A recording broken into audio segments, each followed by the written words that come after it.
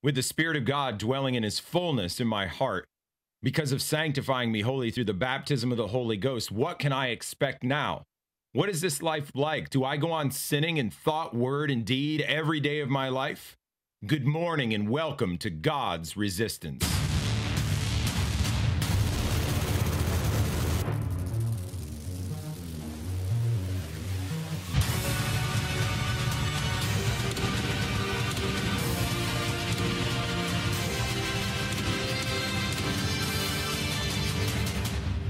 Thank you for tuning into God's Resistance, where we resist sin, self, the devil, and the world. You can hear us every Sunday at 9 a.m. on WITK 1550 AM and 94.7 FM. I just want to let you know that we're local. We're in the Wyoming Valley, Wilkes-Barre area.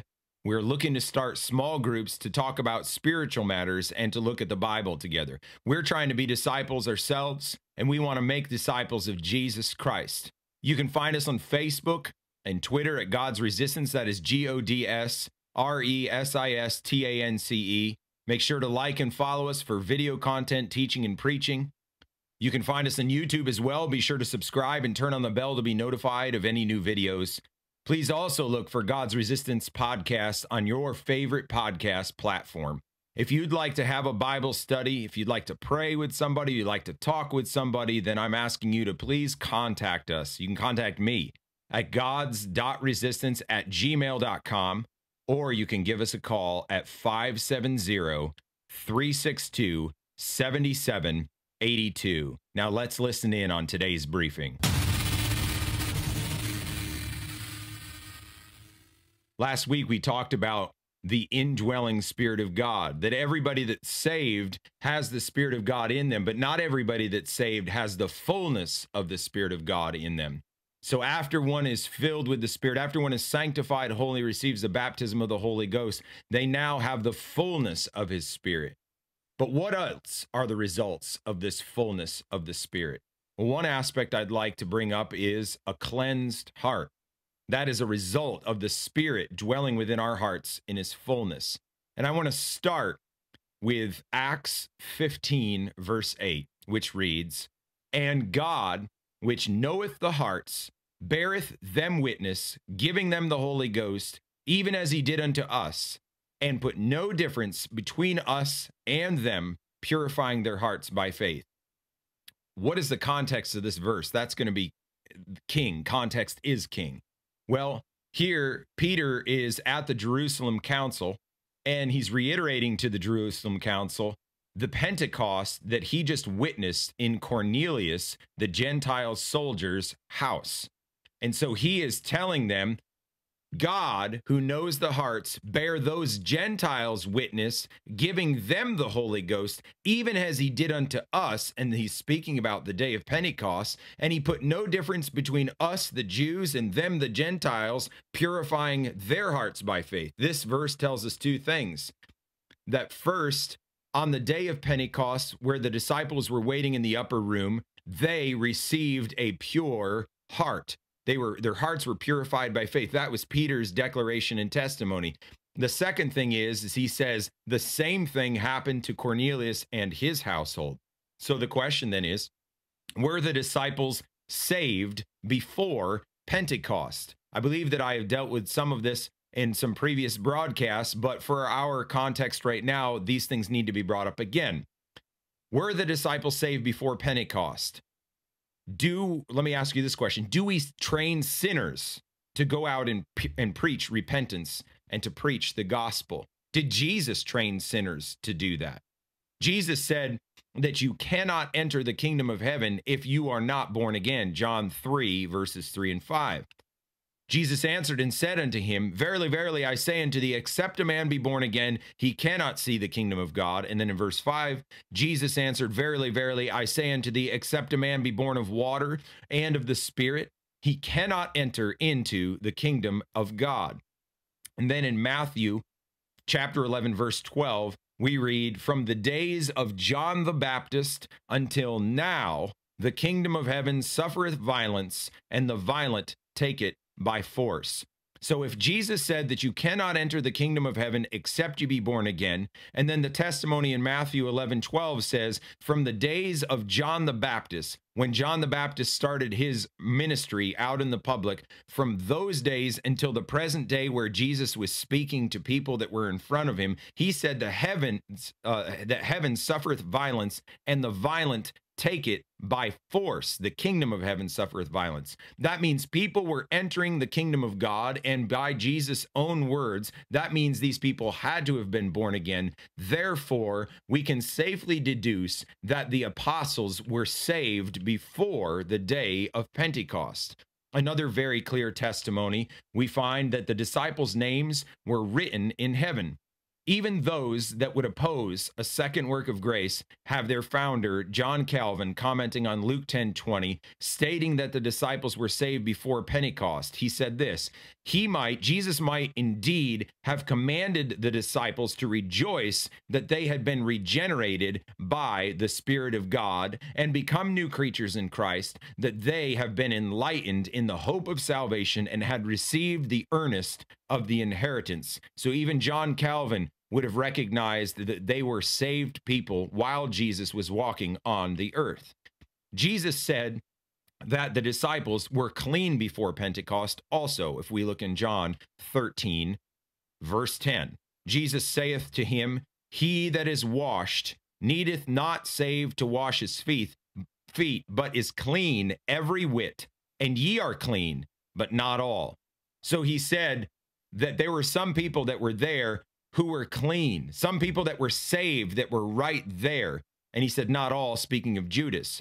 So again, were the disciples saved before Pentecost? I believe with these verses, we can say yes. What do we learn here about this cleansing? That it is after one is saved, because Peter referenced the day of Pentecost and said, especially their hearts were purified by faith. And then later in the house of Cornelius, the same thing happened to them and their hearts were purified by faith. So there was a cleansing that took place after people were saved. And that cleansing is possible because if it happened to Peter, who is a Jew, and then it happened to the Gentiles in Cornelius' house, then it can happen to anybody if they meet the same conditions. So it not only is it possible, but it's also universal. It's not just for those glory days of the early church, but Jesus said he told us these promises so that those that believed on the words of the apostles may experience the same things the apostles had experienced, which is a pure heart, a holy heart, purified by faith. And I'm not just talking about trying to experience some crazy manifestations. The Bible is the most sane book you can read. God is not going to baptize someone in the Holy Ghost and make them a fool. God is going to baptize people with the Holy Ghost so that they have a holy heart and they have the power of God to do God's work. When the disciples were baptized with the Holy Ghost, their hearts were made pure. Their hearts were cleansed. 2 Chronicles 29:18, we read this. Then they went into Hezekiah the king and said, we have cleansed all the house of the Lord and the altar of burnt offering with all the vessels thereof and the showbread table with all the vessels thereof. So here's another question. Does the Old Testament teach the importance of cleansing and purity? Over and over again in the Old Testament, especially in the book of Leviticus, you can find that there was repeated references to cleansing so many different things. Everything in the temple was pure. Pots, pans, snuff dishes, candlesticks, gold, incense, the places they eat, the table, the priests, the sacrifices, the mitres on their head, the hats on their head, all of it had to be clean. And there is a word that is in the Hebrew called tehor, which is used 95 times in the Old Testament, which means to clean, to make pure. And this word's used 95 times. It's used about lepers, they were to be clean, about heifers or cows, the sacrifices, they were to be clean, garments after they were contaminated, they were to be clean. 95 times that word was used in the Old Testament. Another word, which also means to cleanse, to purge, to purify, was used 94 times in the Old Testament. When the Holy Ghost comes in and you are filled with the Spirit, It is not just an anointing of power, but there is a purifying from which comes power to live a holy life and to serve God acceptably. You know, many people want the power without the purity. Many people want happiness without holiness. But God is not going to give you his power, and God is not going to give you that deep joy of the soul without a pure heart, because those things are the result of a pure heart. I've talked with many people before. I spoke with somebody on the street not too long back, and they believed that they're called of God to do something, and I have no doubt that they were. But I did say to them, would you give a 3-year-old a machete? And the obvious answer was no. If you gave a 3-year-old a machete, you'd back up. You want to get as far away from that little kid because you don't trust that little kid to know how to use that thing and wield it properly. It's the same thing with God. He's not going to fill us with this wonderful divine power if we don't have a pure heart, if we're not equipped to use the power of God in the right way, if we're going to use it on ourselves and we're going to get the glory to ourselves and not to God, God's not going to give us that power. He wants to purify our hearts to make us holy evangels of the gospel of Jesus Christ. In Matthew 23:26, Jesus said, "Thou blind Pharisee, cleanse first that which is within the cup and platter, that the outside of them may be clean also." So what's Jesus conveying when he spoke to the Pharisees like this? What is the inference? That the inner heart of a person can be cleansed and must be cleansed. The Pharisees knew how to clean up the outside and make themselves wear their religious garb and try and make themselves look like they're the cream of the crop, religiously speaking. That if anybody had any question as to what holiness looked like, it was definitely them.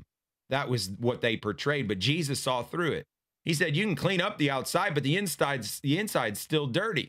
He said, if you clean the inside of a plate or a bowl and you clean a platter, well, isn't the outside clean also? You can use it now. And that's exactly what God wants to do with us. He wants to use us, but he's got to clean us. Jesus was showing that it was not only no outward sin, but no inward sin. Therefore, showing Jesus has an expectation for a cleansed heart and a holy heart, and that it is possible. Let's look in 1 John, the 1st chapter and the 9th verse. If we confess our sins, he, that is Jesus, is faithful and just to forgive us our sins and to cleanse us from all righteousness. So what is said here about Jesus' desire for us? He himself wants to cleanse us from all unrighteousness. What is said here about Jesus' power? He's able to cleanse us from all unrighteousness. We have, in fact, a promise here, a certainty that he will, in fact, do this if we meet the conditions. If we confess our sins, then he, Jesus, is faithful, so we can trust in him. He's reliable and just to forgive us our sins. Well, if he didn't have the power to do that, why on earth would God ever promise that to us? But he promised it because he does have the power and he is able to cleanse us from all sin. What is said here of the result of his power upon sin? He will cleanse us from all unrighteousness. The way people talk in present Christianity is he'll clean us from some or most of it, but not all of it. But when you look in the scripture, it is all inclusive. He will cleanse us from all unrighteousness, all of it, not some, but all. And may God help us to believe him instead of men. Ephesians 5:25, we read, husbands, love your wives, even as Christ also loved the church and gave himself for it, that he might sanctify it and cleanse it with the washing of water by the word, that he might present it to himself a glorious church, not having spot or wrinkle or any such thing, but that it should be holy and without blemish. What's Jesus looking for, according to these verses? He's looking for a glorious church, not having a spot or wrinkle or any such thing, but that it should be holy and without blemish. Does that sound like Jesus is coming back for a sinful church? Does that sound like Jesus is coming back for people that got their ticket punched but still live just the same as they ever did before they met Christ? I don't think that that's what the Bible's speaking about. How is he going to secure then that pure and holy church? He said he's going to do it that he might sanctify and cleanse it. God gave his only begotten son for the world that he might save the world, but Jesus Christ gave himself that he might sanctify and cleanse the church and make the church holy. Through what means is he going to do this? Through the washing of water by the word, through the medium of his inspired revelation, namely the word of God. In case you've just tuned in, you are listening to God's Resistance, where we resist sin, self, the world, and the devil. You can hear us every Sunday at 9 a.m. on WITK 1550 AM and 94.7 FM. You can find us on Facebook and Twitter at God's Resistance. That is GODSRESISTANCE. You can also email us at gods.resistance@gmail.com or call us at 570-362-7782. In Ezekiel 36:25, we read, "Then," and this is God speaking, "then will I sprinkle clean water upon you, and ye shall be clean. From all your filthiness and from all your idols will I cleanse you." How many times does it say all there? Jesus died to give his church or believers a clean heart. We just read about that. 1 John 1:7 says, "But if we walk in the light," that is believers, "if we walk in the light as he, Jesus, is in the light, we have fellowship one with another, and the blood of Jesus Christ, his son, cleanseth us from some sin." That's not what it says, though. The blood of Jesus Christ, his son, cleanseth us from all sin. What does Jesus' blood do? Cleanseth us from all sin. Not only does it do it, does his blood cleanse in a moment, but it continually cleanses from all sin, so we can live a pure and a holy life. Is there any room then for the thought of the suppression of the sin nature? Is there any room that God is just going to kind of, the kind of Christian life we have to live is one where he just kind of pushes it down? We feel all this murkiness and this indwelling sin within, and he's going to push it down. There was a man who had explained it this way. He was saying that we have to think of salvation like this. We got saved, and we do have a new life, but then also there's this struggle going on between the flesh and the spirit that's happening. And he said it this way. Think of it like two different horses, a black horse and a white horse. The black horse is that horse, or it represents that indwelling sin, that inbred sin. And so he said, and the white horse, that represents our new life. And he said, so here's what you need to do. You need to feed the white horse more than the black horse. I heard a preacher say once, he said, I was listening to this man say this on the radio, and I wanted to call in and say, stop feeding the black horse altogether. Let the black horse die. Better yet, break his neck. And that is exactly what God wants to do to inbred sin. He wants to burn out the chaff with unquenchable fire of the baptism of the Holy Ghost and make us holy. There is no thought or room for suppression of the sin nature. The only thing that you and I have to suppress is humanity, our good and right, normal human desires that could lead us astray if we're not careful. But the nature of sin, God wants to cleanse from our hearts. Because we've given God everything, then, there's no dark corner of the soul that we do not allow God's light to shine on. Therefore, that complete openness allows all things to be manifest. And if all things are manifest, then light fills your heart and fills my heart. In God, there's no darkness at all. Therefore, where God is, there is no evil. In other words, there's a clean heart if God's dwelling inside of us in his fullness. 1 Timothy 1:5. Now, the end of the commandment is charity out of a pure heart and of a good conscience and of faith unfeigned. I just want to say something just for a moment. What does pure mean?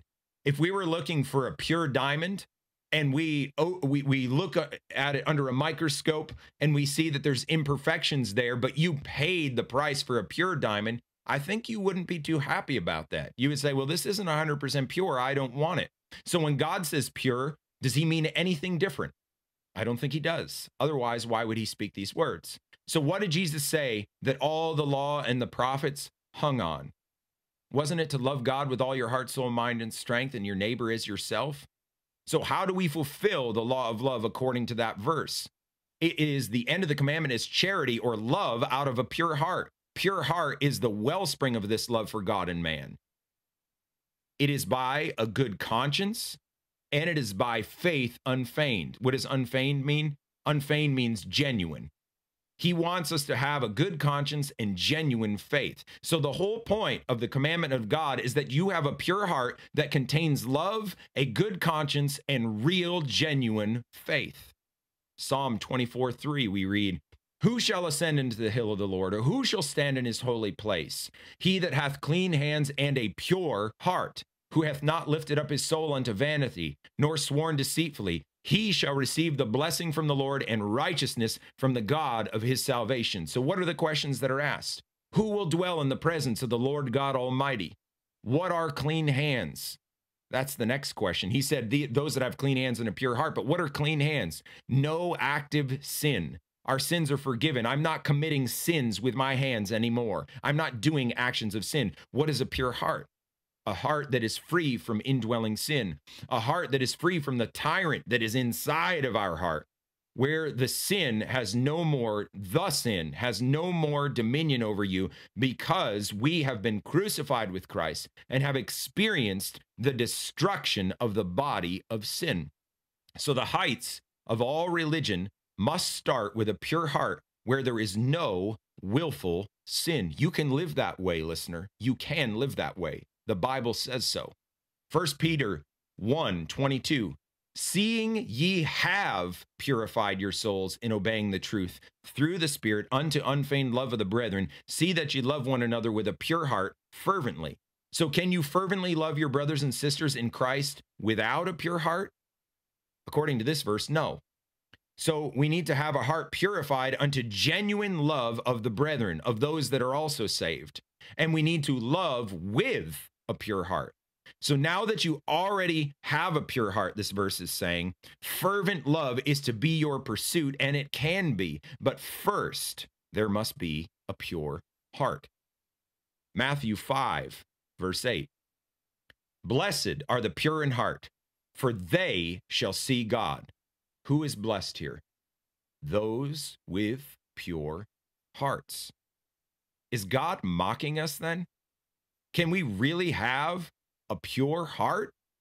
Purity of heart gives us the open vision to see God as he is. You know, dirty glasses can distort your vision. There was this story told of a lady, the husband and a wife, a lady sitting at her breakfast table every morning. She's looking out her window and she sees her neighbor's house. And every morning she complains to her husband. She says, "Oh, look at their house. It's so filthy. I wish they would just clean that place. You know, they're right next to us. Every morning I sit down for breakfast. I look out this window and I see how filthy this house is. I wish they would just clean that house." Day after day, she would say this at the breakfast table. Well, one day she gets up, she sits down, she's about to go through the same complaining, and she looks out the window and suddenly it's clean. And the wife tells her husband, "Look at how the neighbors have shaped up. They went ahead and cleaned their house. Finally." That was her attitude. But the husband's reply was, "Well, they didn't clean up the house. I went out and washed the windows of our house." And that is what this verse is talking about. Blessed are the pure in heart, for they shall see God. They're going to be the ones that see God. Your heart is the eye with which you see God. If the heart is clean, then you can see God clearly. Mark 8:22 through 25. "And he cometh to Bethsaida, and they bring a blind man unto him and besought him to touch him."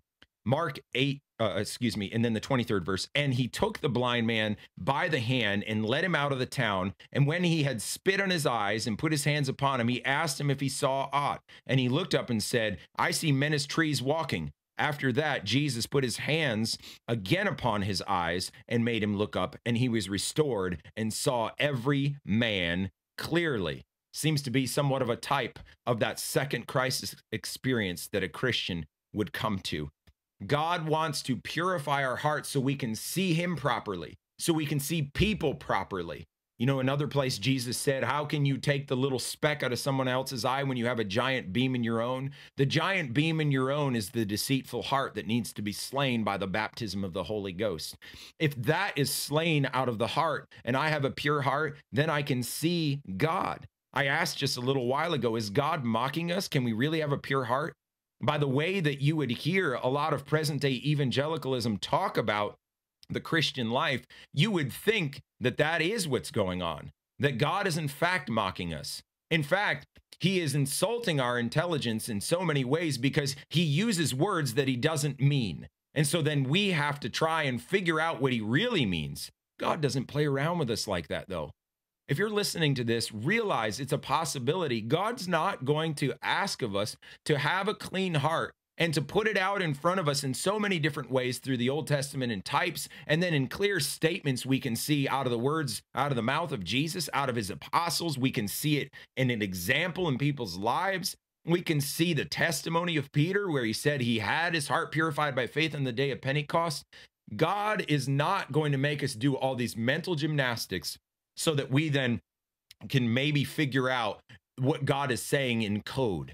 No, God wants us to understand. He wants us to understand so that we obtain that clean heart. God will not mock us, but to any believing and simple soul that will see what God says in his word and take him at his word, meet his conditions and believe him, you can see that all things are possible with God. So listening to this, I don't know what your background is. You know, maybe you've gone to church for some years. Maybe you've gone to church all your life. You've read all there is to read about Christianity. Maybe you feel like you've been struggling with an unclean heart, and you know you've been saved. You know God's done something for you. You have a measure of victory over sin. You've been walking for it in your life, but there's a clog in the pipes. If that's where you are, I just want to encourage you as you're listening. You can have your heart cleansed by the blood of Jesus Christ through the baptism of the Holy Ghost. He will sanctify you wholly. Faithful is he that calleth you, who also will do it. It'll be the most satisfying experience that you will ever have. It'll be the most satisfying Christian life that you will have. A spiritual depth will be inside of your soul that you did not have before. Or you can stand back and you can listen to the naysayers that tell you it's not possible. But I just want to tell you it is possible. The Lord had helped me after I got saved and showed me the ugliness of my own heart. And I sought God and I laid everything on the altar. And he was very specific with me about things inside of my life and heart that he wanted to take care of. And he pointed his finger on some things. There were ambitions that I had in life. And he said, do you want those ambitions or do you want me? And I had to come out on the yes side of those things. I was in a relationship, or I wanted to be in a relationship with somebody, and I wanted them to be saved so that we could get married. But God said, that is the wrong motive. You want them to be saved so you can get married, and that'll never work. And he just peeled me apart like an onion and pointed these certain things. My reputation, all sorts of questions came before me, and I had to lay it all down on the altar of God until I came to the place where I realized I gave him everything. And I just want to tell you, listener, if he can do it for me, he can do it for you. Do not listen to the naysayers, but submerge yourself into the word of God. Plunge in, launch out into the deep, believe God, believe his promises, seek his face, and receive the holy heart that he wants to give you, the cleansed heart, and you can have it with the fullness of his Spirit. Please tune in next Sunday at 9 a.m. If you'd like a copy of this broadcast, please look for God's Resistance on your favorite podcasting platform. Look for us on Facebook and Twitter at God's Resistance. That is GODSRESISTANCE. Make sure to like and follow us for teaching, preaching, and video content. You can find us on YouTube as well. Be sure to subscribe and turn on the bell to be notified of any new videos. If you need someone to talk to, if you want someone to pray with you, then please email us at gods.resistance@gmail.com or call us at 570-362-7782. And I want to let you know, if you email or you call, you'll be speaking with me directly. You're not going to be speaking with somebody that, you know, you haven't heard or don't know. You'll be speaking with me. Join the resistance. God's resistance.